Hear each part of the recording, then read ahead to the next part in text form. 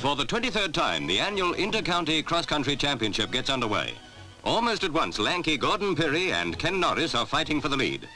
Conditions at Chilwell Park, Liverpool are appalling, and Gordon Pirie is far from happy. Both he and Norris are wearing protective shirt fronts against snow and wind. Under the snow, the ground is icy.